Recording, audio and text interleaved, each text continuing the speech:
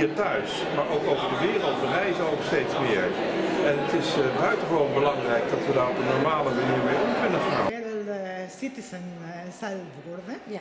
Dus om een beetje open te zijn voor andere culturen, om respect voor de anderen te hebben. En ik denk dat als je wilt een toegevoegde waarde eigenlijk hebben in de maatschappij, je moet ook natuurlijk met verschillende culturele samenwerken. En dat is interculturele competentie is echt denk ik de sleutel om dat waar te maken. Er zijn veel te veel misverstanden tussen culturen.